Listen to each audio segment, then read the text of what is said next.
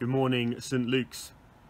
One of the things that I like about the location of our vicarage is that I can sit in my study on the sofa and look out of the front window and see St Luke's Church sitting at peace in its patch of grass, maybe with a few people wandering around on the lawns. And as I've had a chance maybe to look upon the church building a little bit more regularly, I've seen other wonderful viewpoints as well.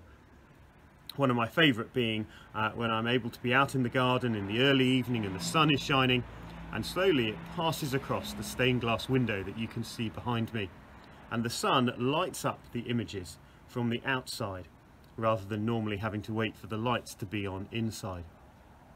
For all of the appreciation of the architecture of St Luke's, we can't ignore that in our reading this morning in Acts chapter 7, Stephen declares these words: God does not live in houses made by men. We need to remember that the great tragedy of our church buildings being closed over the last few weeks is that we cannot meet together.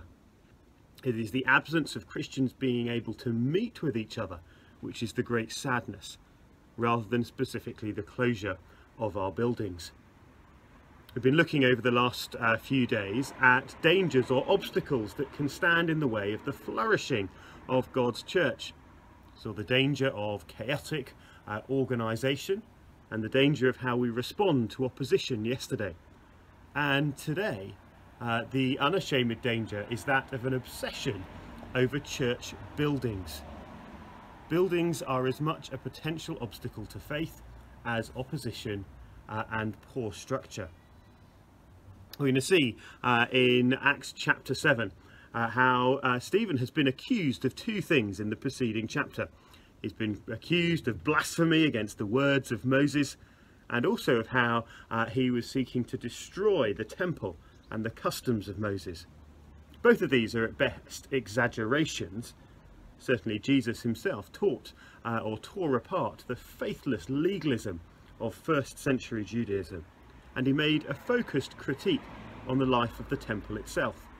It's likely that Stephen had maybe picked up on these teachings as the apostles did, and so the criticism is an exaggeration of those things. So it was an easy accusation for those that were accusing Stephen to make. The great problem of the time, you see, was that it had become, or worship had become, concerned with rules and with rituals, rather than with having a true heart for God. Rules, rituals, buildings and practices. There was no real desire to worship and obey the Lord their God. And Stephen responds to these false accusations with a lengthy sermon. He gives a summary of the Old Testament patriarchs, a focus on the history up to Moses. Hardly the knowledge of somebody who was ignorant or twisting the words of Moses. Hardly the background of a blasphemer. And Stephen points out that in that period, the Israelites continually turned away from God and pursued idolatry, rejecting the prophets that were sent to call them back. Stephen's accusers are guilty of the same offence, and he finishes with this cutting accusation in verse 52. Was there ever a prophet your fathers did not persecute? They even killed those who predicted the coming of the righteous one, and now you have betrayed and murdered him. Stephen isolates then their misunderstanding about where God resides as a cornerstone of their idolatry and rejection of him. He tells them that our God is the maker of heaven and earth. Heaven is his throne and the earth is his footstool. He doesn't need a mid-19th century, somewhat drafty rain shelter to inhabit. He's told us that now he dwells in his people by his Spirit. And so when we reach the point of being able to re-enter our church building, we must ensure that our excitement is over meeting together and not the building itself. Stephen's critique was that an obsession over rules and rituals that centred around a building, the temple in first century Jerusalem, and could so easily be our misplaced focus with our church buildings today, had left God's people hard-hearted and stiff-necked.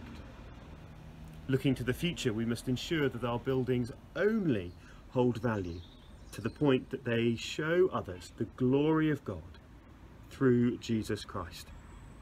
And we must be ready to acknowledge when they become obstacles to us that cause us to be stiff-necked and hard-hearted. Let me pray for us.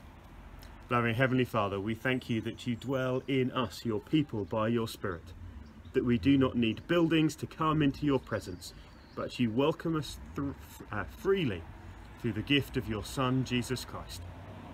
Therefore, Lord, forgive us for where we are hard-hearted or stiff-necked in all sorts of ways, but particularly in regard to an obsession over our buildings. And so may the future be one where we as your people show your glory in the way that we live and worship. Amen.